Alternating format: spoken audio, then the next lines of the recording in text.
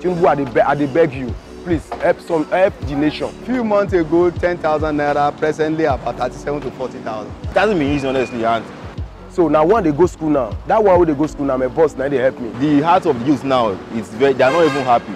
Hello, my name is Miriam Badmus and I'm here on the streets of Lagos to ask how people have been coping with the current rise of petrol prices and how it has affected their lifestyle as a whole. Honestly, it hasn't been easy for a lot of Nigerians out there, mostly like, we on the streets, Ever since the rise of the fuel, it hasn't been easy, for people like me now. I spend a lot times 2 of the transport fare that I used to go to my place. Imagine, it's not fair. How does the government expect us to cope with that? Not everybody is born with a silver spoon. At least the government should try and consider and look into situations like this, people on the streets. It hasn't been easy, honestly, and the truth is this. The heart of the youth now, they are not even happy. Youth now are not even happy at all. So the government should try and look into the situation on the ground, honestly, because there is no joy at all. There is no joy. As I thought, self, are they vex for government? This person could just enter, nah. Just come, things just change. Imagine Obalende where they go now. Before you say they will enter Obalende 100 now, beggar now is 1,000 naira. But then how much is salary now? How will they pay us? Not even share anything. Food, everything just come rise. The government just try look into the situation. Fair. Yeah, it's really affecting in my business. I'm an engineer, I move around. I live in Surulere on a daily basis. I used to fish about 2, 3, 4 sites on the island. So before, my fuel tank is about 50 liters, which cost me about 10,000 naira when it was about 200, thereabout. But now it has gotten up to about maybe 37, 30. By last week that has increased to 560 something now. It's almost 43,000 naira. And that will not take more than 2-3 days. It's really affecting. The petrol subsidy removal really affected us because it's actually affecting us in one way or the other because the hardship that's causing to us as citizens in the country is very, very high. The petrol subsidy removal is that because our president, where it's good to remove subsidy, because all of them, all of them that came, they are dragging power. So they are saying about fuel subsidy, removing it. But the way they will remove it, they will remove it. It's not like that. You understand? If you want to remove subsidy, you have to make a plan for masses. You have to make a plan.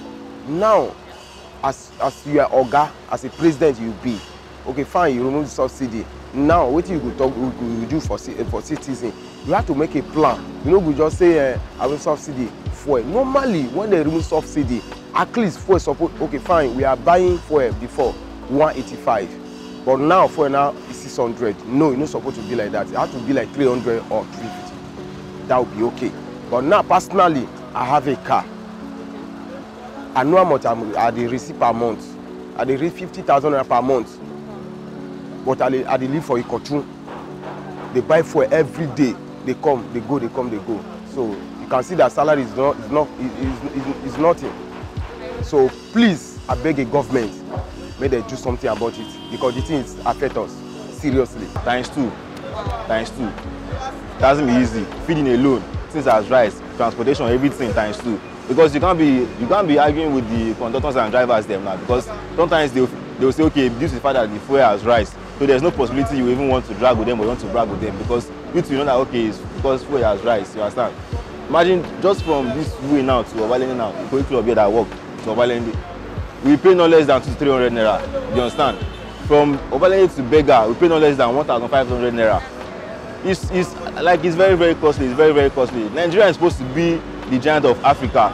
So the government is supposed to make life, easy for the citizens, not making it tough and hard. I don't know if I'm making some sense because I know I'm speaking the hearts of the youth. Honestly, that is the verse with the as in. It's not easy. It's not easy at all.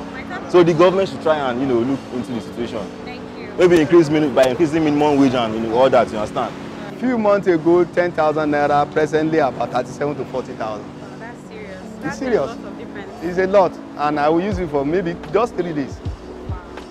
Definitely, I'm a dispatch rider, and then I normally fill my tank with 2,300, but now with 7,000 naira, your tank is not filled up. Yeah, before I take 17,000 to fill my tank. I have a Toyota Avensis, 17,000. Then they fill the tank before, but now it's about 47,300. Wow. Number one, you know, in Nigeria, we've always been having this problem, creating job opportunities. That is number one. I think the government should create more opportunities, you know, and give the youth, you know, great opportunities to be employed. Do you understand? Secondly, by, you know, making things lesser, like the price of things, the cost of things in the market.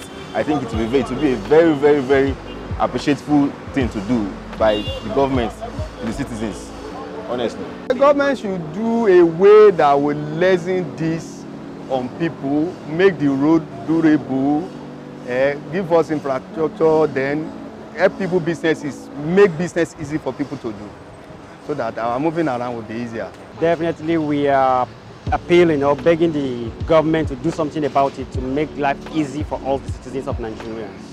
The only thing I want the government to do is say, please make them reduce the price of the petrol.